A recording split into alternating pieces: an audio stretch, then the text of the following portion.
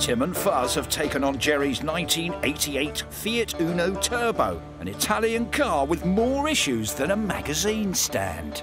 Right, we're going to try and start the engine up, see if all the electronics are okay. Sweet. We've got some power going through to the battery, so we've got power going into the ignition system.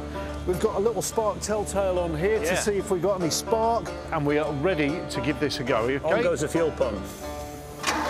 Yeah, we've got a spark. Yeah, regular? No, we had one spark at the beginning and that was it. Really? Yeah. Go again. There you go. Oh, hang on, we've got a spark now. We've actually got a spark. Yeah, 1, 2, 3, 4, 5. Now it's stopped, so it's intermittent. OK, right. So we've got an intermittent spark, switch off. Can I say a word to you? What? Immobilisers. Yeah, immobilisers.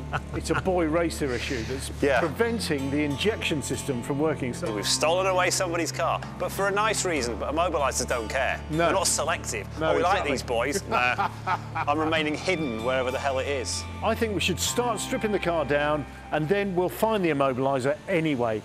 So once again, the SOS workshop has a bit of a turkey on its hands, and it's not even Christmas.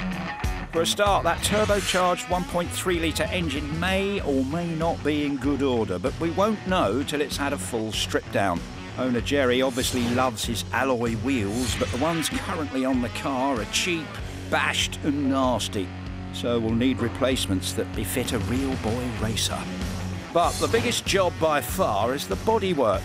The thin Italian steel is riddled with holes from top to bottom. The battered fiberglass body kit with its Testarossa flared arches and low front splitter will need to be carefully removed and somehow salvaged. Even the cracked windscreen will need replacing.